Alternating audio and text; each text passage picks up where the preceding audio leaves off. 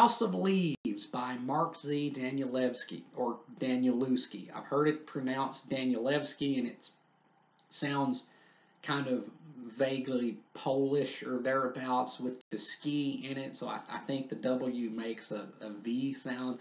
I don't know. Either way, House of Leaves. So this book was published in the year 2000 and was something of a literary sensation, and it has retained a very strong following ever since its debut. Now, of course, at that time, I was but a wee young thing, unable to appreciate this book when it came out, but now, to quote Val Kilmer in Tombstone, I'm in my prime.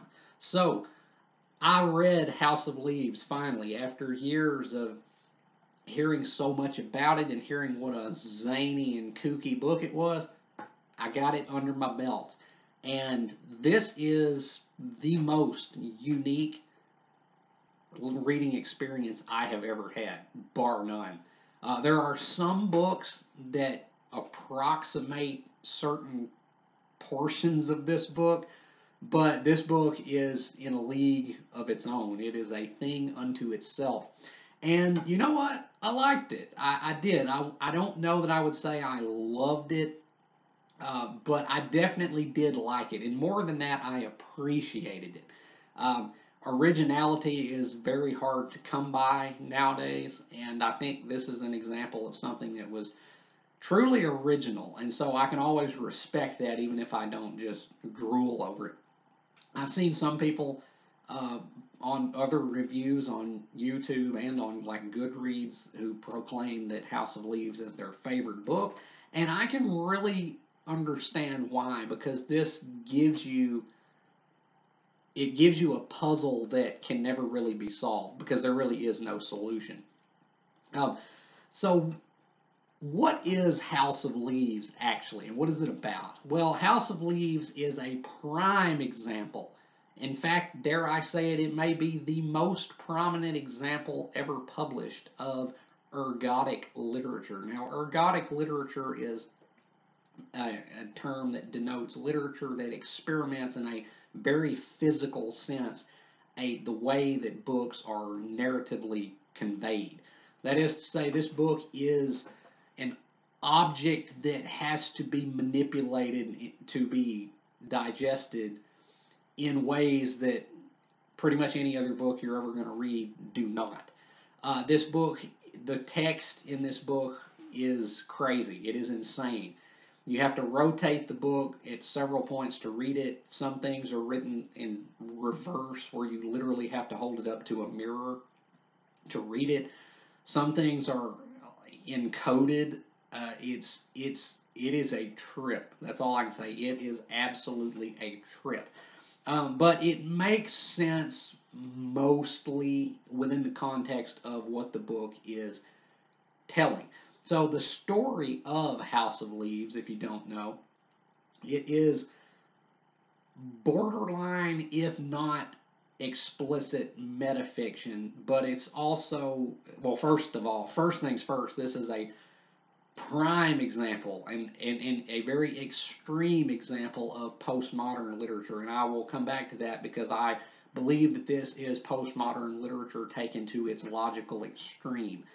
But this is a postmodern work of ergodic literature.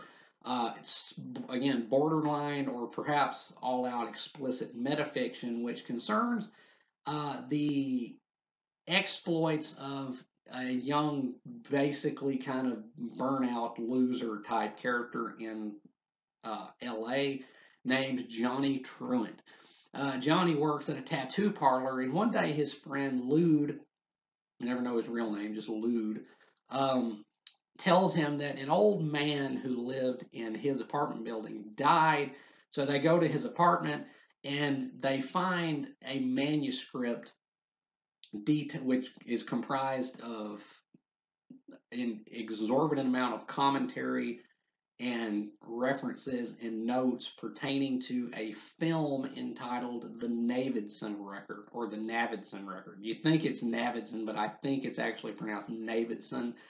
But anyway, there's this film purportedly called The Navidson Record, which chronicles the strange and seemingly impossible occurrences inside the house of one Will Navidson, a Pulitzer Prize winning photojournalist who purchases a house in Virginia with his wife Karen and or actually not his wife, his common law partner Karen and their 2 children.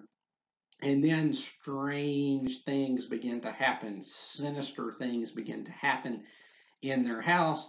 And doing what any good photojournalist would do, he proceeds to document it. And the old man, whose name in the book is Zampano, who died before the beginning of the book, whose manuscript they are going through, wrote extensively about this film. And so what we have is a double story. We have a story and then we have a frame narrative. Johnny Truant's story is the frame narrative, which is told almost entirely through footnotes.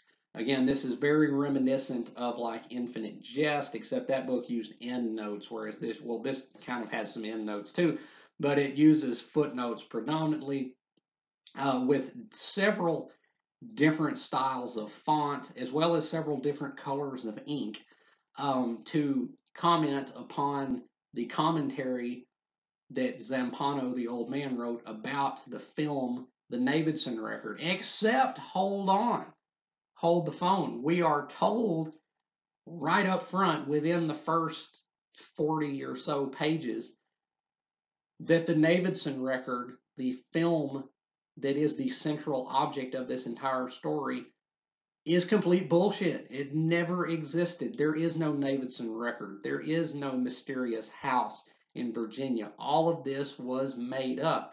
And yet we still get such extensive and exhaustive commentary on this. And at the end of the day, this book, as I said before, truly is a thing unto itself.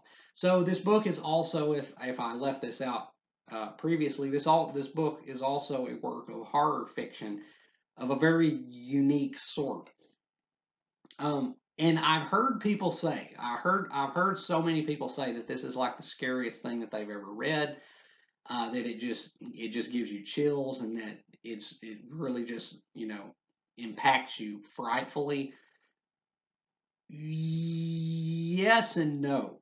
There were certainly parts to this book that were decidedly creepy, veering into the actual scary, but that wore off pretty quickly. By the end of this book, fear was the last thing that this book was inspiring in me. But I can kind of understand why this book is touted as such a good horror novel, because it definitely does have a certain atmosphere to it, an atmosphere of basically madness, but it's not the scariest thing I've ever read by a long shot. But so at the heart of this book is a film, a fictitious film called the Navidson Record, in which one fictitious Pulitzer Prize winning photojournalist, Will Navidson, is documenting the impossible happenings in his house. His house is bigger on the inside than it is on the outside, which is obviously a physical and mathematical impossibility. And then the house, there are places in the house that should not exist. There are entire hallways and corridors where there should be nothing, because it's just a blank wall, on the other side of which is the outside of the house. So there should be no possible way that this could happen. But this house apparently does not obey the laws of Euclidean geometry, and so it is something of an extra dimensional whatever. It's some kind of dimensional anomaly. Yes, an extra dimensional anomaly where impossible things happen, and there are impossible spaces where there should not be spaces. And this book, I mean, the house is at its heart a labyrinth. As Will Navidson and some of his cohorts proceed to explore the house, they come to realize that it is truly a labyrinth, and that is reflected by the text of this book, because that is what this book itself ultimately is, a labyrinth. and it is a labyrinth without any center. So right out the gate, the book tells you that the central issue of this story, the Davidson record, the film that is supposedly so renowned and written about and commented upon about this house that defies all laws of physics, is made up. It's fictitious. It does not exist. And yet, an old man named Zampano wrote a crap ton of notes and commentary about this non-existent film. And beyond that, our frame narrator, Johnny Truant, wrote commentary and notes and references about that commentary. So at the heart of this book, there seems to be an absence of purpose, an absence of point, and that is the very purpose. That is the very point. This book confronts the reader with an absence of meaning because it is a labyrinth, as I said, without a center. And this is why I said that this book, I believe, is postmodernism taken to the nth degree, basically to its logical extreme. Now, I am not going to go off about what postmodernism is. I'm not qualified to talk about what postmodernism is. If you'd like to hear someone go on at length about postmodernism, you might could check Jordan Peterson's stuff, because that seems to be one of his favorite boogeymen, is postmodernisms and the postmodern deconstructionists and whatnot. Postmodernism is a very broad term that it's basically an umbrella that encompasses various cultural, artistic, and literary movements with a kind of a unifying theme of questioning and kind of the deconstruction of traditional systems of value or authority as I'm given to understand it. And this, one of the hallmarks, I guess, of the postmodern age is the decline of concrete truths, which are supplanted in turn by interpretation. We all know that favorite phrase among so many young people and millennials nowadays that says, well, my truth is this, my truth is this, and truth used to be something that existed outside of people. Now it's something that each person basically creates, I suppose, as they go, or, so we are supposed to believe. I don't know, I'm not going to comment about that. But one thing that is inherent about postmodernism is the decline of external concrete truth and the supplanting thereby of interpretation. And this book is a perfect example of that in practice. There is no truth to this book. There is only interpretation. That is why I can understand why so many people love this book, and why I really did like it, because it gives you a puzzle that you can never solve. It's like that movie, that Christopher Nolan movie, Memento. At the end of that movie, the cop tells Leonard, the main character, and he says, I gave you what you wanted most. Or he tells him that he created by taking, if you've seen the movie, you know what I'm talking about. He takes the stuff out of his own file so that he will have a gap that he has to bridge, because, as the cop says, what you want is a puzzle you can never solve. This book is that. There is no solution here. There is no meaning here. There is only interpretation. This is basically a litmus test of sorts upon which you can impress any number of interpretations. And it is really quite genius in that, because what this book does is ultimately take the absence of meaning and make that thereby be the meaning. It's very loopy, it's very trippy, but it's also very smart. And I really did love it. It's again, it's so unique. It is the most unique and batshit crazy thing I've ever read, but I really did like it. Now, I will say this: there were some problems I had with it, and by the time I finished this book, by the time I finally completed it, it had worn out its welcome. I was growing a little tired of the tricks and the little stunts that it pulled. It was getting old. by the time I finished it. But beyond that, not all of the elements of this story are all that great. Uh, the the story of the Navidson family as they document by through film their house doing all kinds of crazy crap is by far the most interesting part of this book. Um, and it's the part that is acknowledged right up front to be non-existent. It's made up. It's fiction. But then again, the whole book is fiction, and as I didn't mention, this book is also an exceptionally great satire. This book is so many things. It's a horror story. It's postmodern. It's ergodic. It's a lot of things, but it's also a satire of academia because this book is so blatantly absurd in how much shit it brings to bear on something that does not matter ultimately. But through that, we also have to kind of question what our own academia in modern day is, because is that not like literary criticism? Is that not kind of like what I'm doing here? It's so meta. What I'm doing here, critiquing, analyzing, reviewing House of Leaves, does not ultimately matter. It doesn't. House of Leaves is a book that if you read it, it's cool. If you don't read it, you're going to live just this. I mean, you're going to live regardless of whether you read this book or not. At the end of the day, it doesn't matter. And this book shows that in practice. It is such a blending of reality and fiction, and the way that we in our modern day dedicate so much time and effort to things that just ultimately do not matter in the grand scheme of things.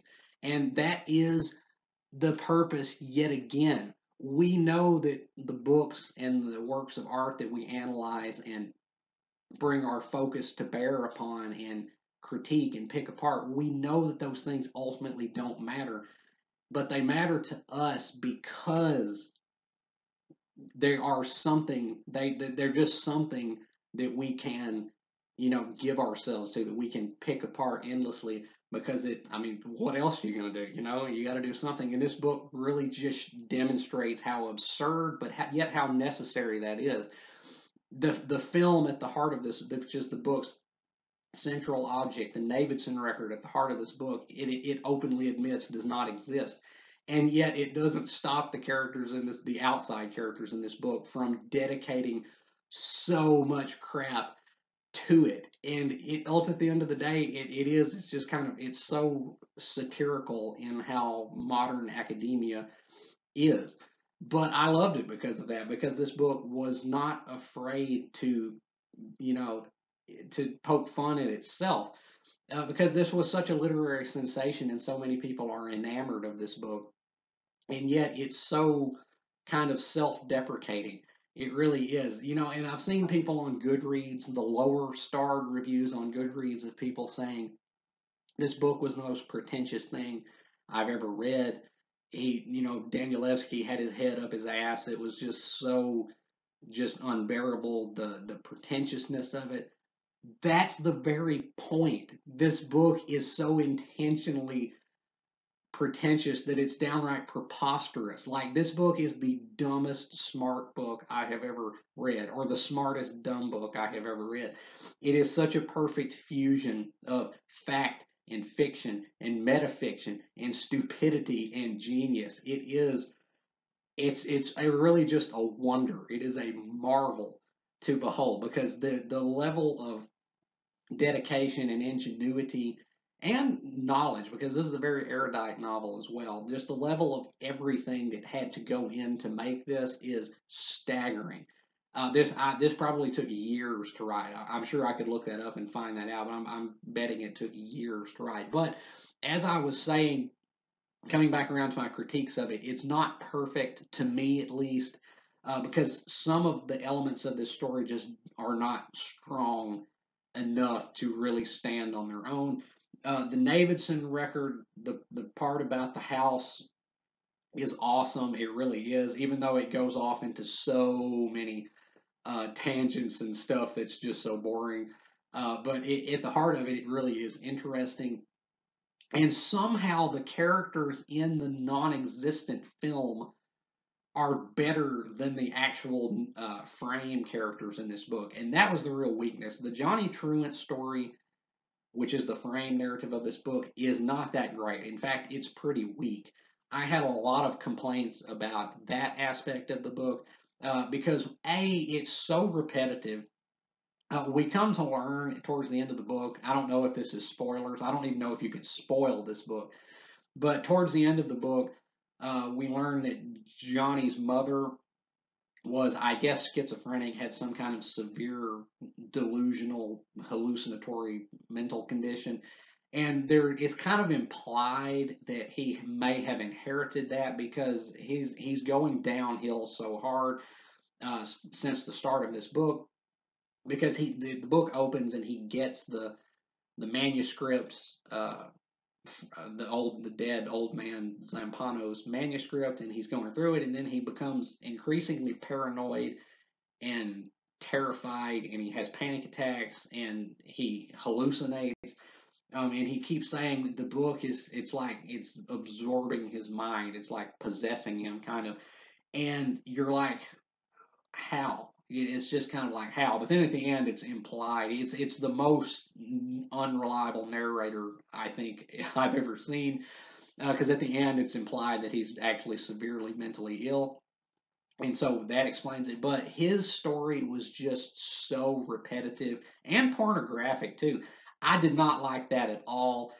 Because it felt like Danielewski didn't really know what to write to pad this thing out to be as long as it needed to be. Because the story of the house and the film, that's really the meat of the book, because that actually has a plot. Like that actually goes somewhere.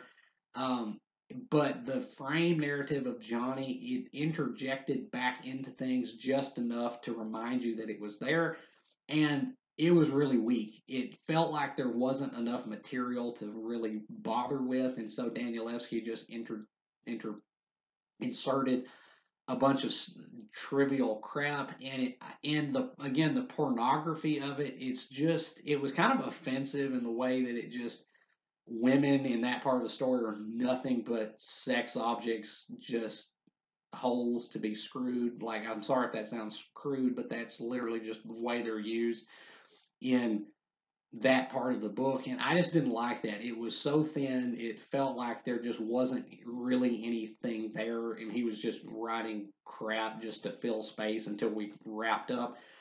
Didn't like that. So this book does have some problems to it.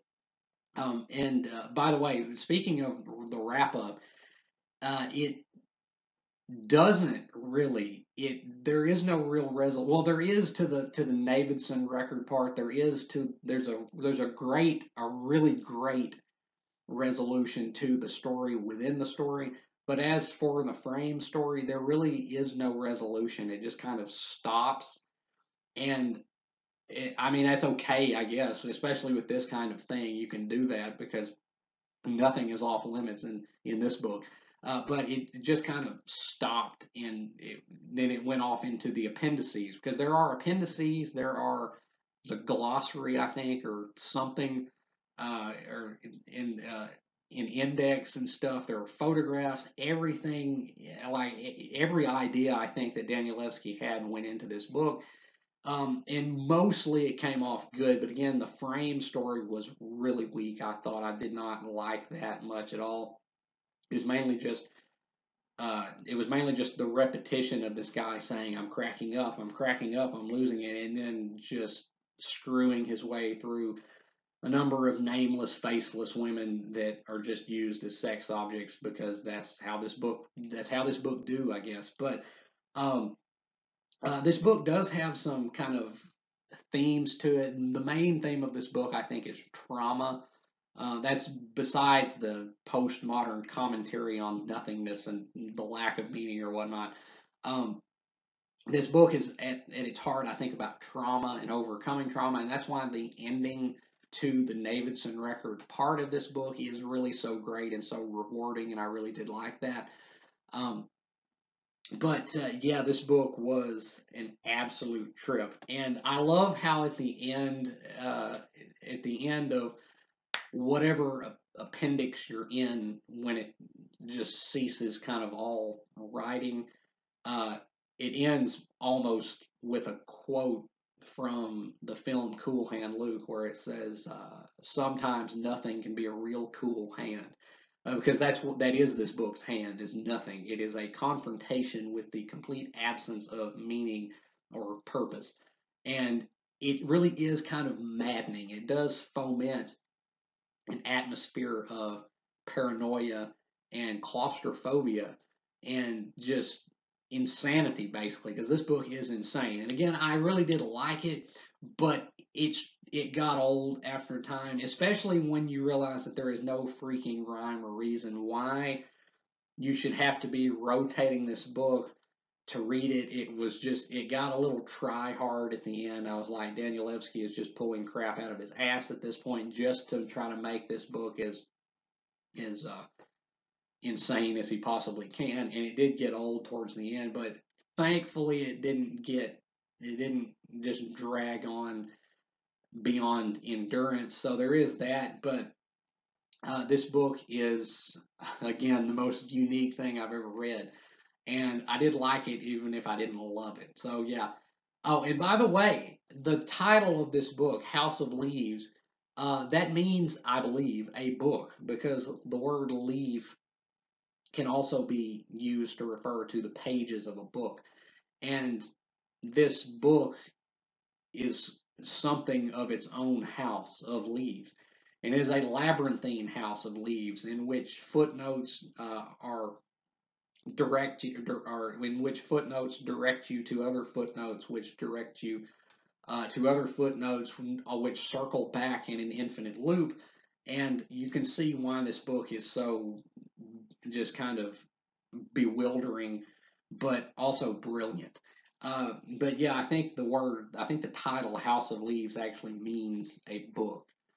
But just throwing that out there. But anyway, to rate House of Leaves by Mark Z. Danielewski, I'm going to give this a B minus. I really appreciated the ingenuity. I really appreciated how it was able to craft a meaning through the very lack of meaning, how it was so satirical and ridiculous, but also kind of creepy in parts, even though you know that what you're reading is not real. Like it's just so meta, because you recognize that what you're reading is not real, but then again, what you read is never real. I mean, we read books all the time and we care very deeply about those books, but they're never real. And this book confronts you again with that knowledge and makes something really grandiose out of it. Again, its tricks and little stunts did get old after a time, but the sheer balls on this thing, I gotta tip my hat to. So yeah, I would rate this as a B minus. I didn't like the borderline kind of misogyny of it, or at least of one part of it. I didn't like how thin some elements of the story were. And I think maybe this could have been shorter. There were also footnotes that served no real purpose, that were just there because every page had to have a footnote. It was like, we can't go one page without a footnote, so I'm just going to insert some stuff here because this is a postmodern ergodic work, damn it, and we're going to make sure that people are as confused and bewildered as possible. But I do have my gripes with it. But overall, it was more fun than I thought it was going to be. I didn't really know what to expect going in, but I actually enjoyed myself pretty much with it. I respect this work, if not adore it. But yeah, it's a good book. I could recommend this if you're into something very unique and something that's unlike anything you've probably ever read or probably ever will read. And I totally understand the adulation that this book gets. I think it is probably pretty well warranted. So yeah, House of Leaves by Mark Z. Danielewski. Have you read House of Leaves? If you have, let me know down in the comments what you thought about it, whether you have agreed or disagreed with anything that I've said about it here today. And if you have not read House of Leaves, I could, like as I just said, I could recommend this. Although I will say this is this is definitely one of the most expensive paperback books I've ever bought. It was like almost $25. You can only buy this book, I think, in trade paperback. This is not something that translates well to like an e-reader or a Kindle or anything. This book was designed explicitly for one specific format. But it's kind of pricey actually because this book, there was so much, the requirements to even make this book exceed basically any other book. So I can understand why it costs more, but still it's a little pricey. So take that into account. But if you're into something that's just so wildly unique and just kind of such a thing unto itself, check out House of Leaves because it will take you for a ride to nowhere, but you're going to enjoy that ride while you're on it. So, and as always, if you have enjoyed anything you've seen or heard here today, remember to like, subscribe, help the channel out a little bit. I would really appreciate it. And until next time, peace.